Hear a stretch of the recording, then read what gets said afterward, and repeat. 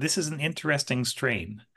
So the FLiRT variants, which are from KP2, and there's also KP3 and several subtypes in there.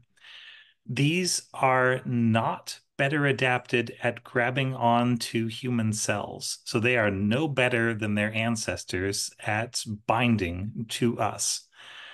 Where they excel is they have a lot of mutations, the most we've ever seen, that are sort of concentrating all the mutations for fast growth and high competitive growth.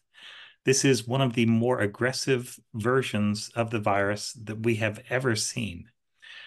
As well, this is at the top of the scale in terms of immune resistance, which means that it will almost certainly be able to infect people even if they have been recently vaccinated, although recent vaccination still remains very much the best way to not die from the virus.